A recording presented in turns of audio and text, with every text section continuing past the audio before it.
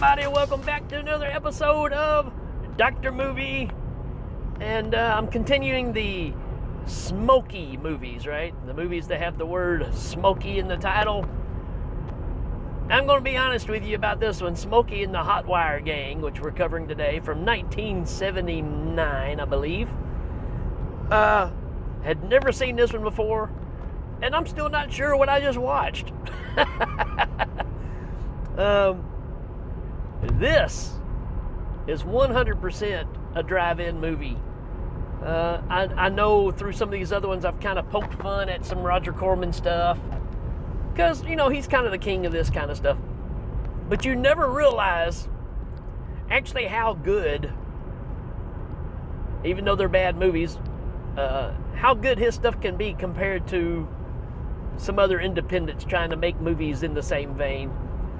So, with that being said, we're going to talk about Smokey and the Hotwire Gang. Let's see what we got here. Going to try to find a synopsis here. Truckers in a convoy keep a CB lookout for women in stolen cars. Really? That's what this person took away from this movie? Well, at least they got something out of it, I guess. I don't know. That seems a little weak. Let me see if there's another one on here. Make a little more sense. I like this explanation. Hicksploitation, right? This is considered a Hicksploitation flick, which I'm probably going to dabble into a little bit. Again, I don't know what it is. I think it's because it harkens back to me being very young and the early days of going to drive-in theaters and watching a bunch of movies that were not big titles, right? You didn't even know what was going to be playing. You just knew it was going to be tonight it's movies about race cars, right? And it'd be a couple of flicks that were cranked out over a weekend so you could watch them. That's really where this movie falls.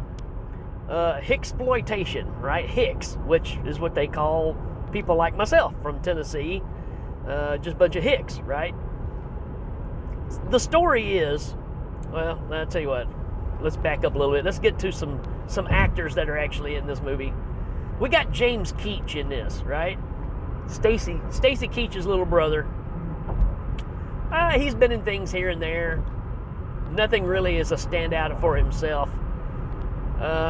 I don't really know anybody else in this movie except for Alvy Moore. Alvy Moore was in Green Acres, right? He was Hank Kimball. I love Hank Kimball, right? I love Green Acres.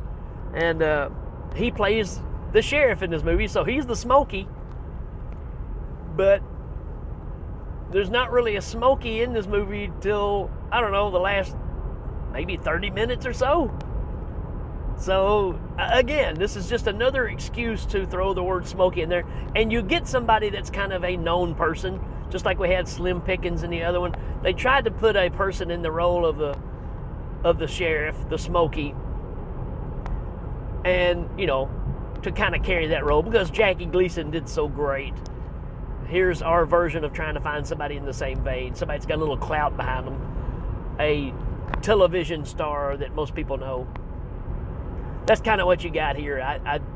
Again, this movie was probably, and I haven't done any research on this, I literally just got through watching it. And I'm going to say that this movie probably originally was going to be called Hotwire. But because Smokey is such a big deal, and we have a cop in here, and you've got a popular person playing it, let's just call it Smokey and the Hotwire Gang, right? Is there really a Hotwire Gang? Not really. There's a woman named Hotwire. That's what everybody calls her. And so the story is, this is the real synopsis of the movie. You get this woman named Hotwire who is dealing with stolen cars and dealing with prostitution. So she's got business coming and going. Da-da-dum, right? So she's got she's selling cars to the elite, right? The rich people come and they want, I don't know, like a Bentley, right? So she will have some guys go out, steal a Bentley, and then they'll do some work to it and sell it to them. That's pretty much the premise of what this movie is. So she's dealing with this kind of work, and it's hard to explain this movie because there's so many people in this movie that really have nothing to do with it. They keep introducing characters in different cars, and the CB lingo is just out of control in this movie, right? Again, this is that hitting that high mark of CB radio frenzy. So you've got, let me just try to recap here of who all we have. We've got a dude in a Porsche, two guys in a Porsche, right? They're running from the law at the beginning of the movie, and they call the main guy Gemini. Why? No idea. Just sounds cool, I guess. But he's driving a silver Porsche, very sharp, especially for '79. This is a bad car. You got a couple of prostitutes that are working on their own, driving around in a souped-up Winnebago, hitting trucker parking lots, and doing the deed, making the money. You've got James Keach and his partner, who are kind of the bad luck criminals, right? They're trying to make a big score, but all they do is end up shooting themselves in the foot all the time. They're not good at what they do, and they're just looking for a big break. And of course, everything they do, it's like the car is going to run out of gas, or they get a flat tire, or, they're that kind of scenario, right? So that's their role in this. You get you got these guys in this souped up van, very 70s looking van with, airbrushed artwork on the sides of it and stuff. Big deal at the time, right? Those vans were a hot thing back then. Their van gets stolen, right? And so there's the pursuit of that, which, matter of fact, it's stolen by James Keach and his partner. Then there's, again, there's so much stuff. There's an armored truck that gets robbed by some guys that were hired by Hotwire to, knock it off, take the money. She found out about it because she was sleeping with this guy who apparently knew about what was going to happen, or was in charge of it, or maybe one of the people that's even, escorting the money. I don't know. About $750,000, I think, is the loot that they're getting out of this.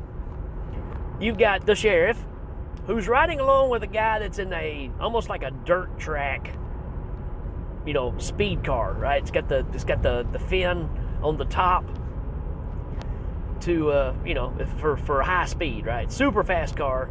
The guy driving it's just like Captain America. I mean, so again, it's all over the place. And so the sheriff's riding with this guy because he's a speed driver, and they're trying to catch somebody. But when it starts off, you really have no idea who they're chasing. I think they're chasing Gemini in the Porsche, right? That's where that kind of starts. And again, it's weird because all these different things start tying into each other.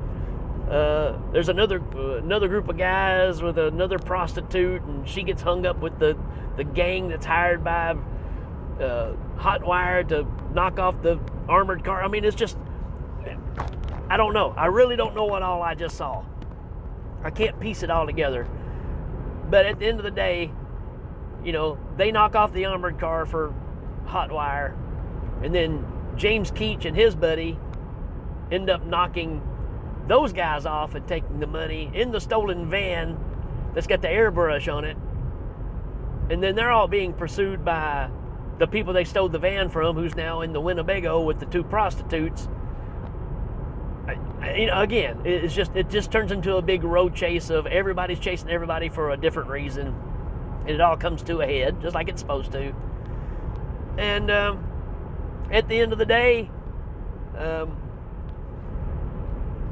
James Keach crashes the van, just like I said, they're bad luck, slings his partner out the back door, and all the money falls out. Then he crashes the van, he gets stuck, and so now they're on foot, but they only grab a couple of bags of the money because they're being chased by the Winnebago with the people that own the van. So they get a couple of bags, which is about $30,000, and they're just on foot, and they get away. Another car of the henchmen that got knocked off before pull up, pick up all the money in this car, and they make their way back close to where Hotwire is. They're supposed to be getting on this yacht to get out of there because, you know, to get the money away because it's stolen. That's where they're meeting her at. Well, while they're there, Gemini and his partner show up, and they steal all that money and lock up the guys that were guarding the car, while the other guys go and tell Hotwire, hey, we've had some trouble, we got knocked off, and we got some of the money, we don't know how much it is, yada, yada, yada. So there's the story of that, right? So, at the end of the day, Hotwire gets busted, and they, I guess they confiscate whatever money is left over, and then we see James Keach and his partner at the racetrack, and they lost all their money because, just like idiots, they went and spent $30,000, you know, gambling. And that's pretty much this movie. So why is it called Smokey and the Hotwire Gang? No idea. Again, it's just to sell the movie because you had, you know, things like the Apple Dumpling Gang, you had Smokey and the Bandit, you had Breaker, you had all these movies that were road flicks, right? So being that this is called a Hicksploitation really surprises me, but, you know, the two Hicks are James Keach and his partner, right? That's pretty much the gist of this movie.